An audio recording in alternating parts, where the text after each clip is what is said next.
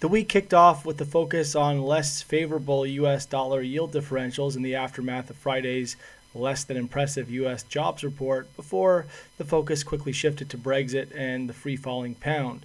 Theresa May's delay of the parliamentary vote on her Brexit deal was the fuel that fed the bearishness, with the Prime Minister trying to do whatever possible to avoid what was looking like it was going to be a humiliating defeat. The EU Commission wasn't there to make things any easier for the process after saying there would be no renegotiation on the Brexit deal.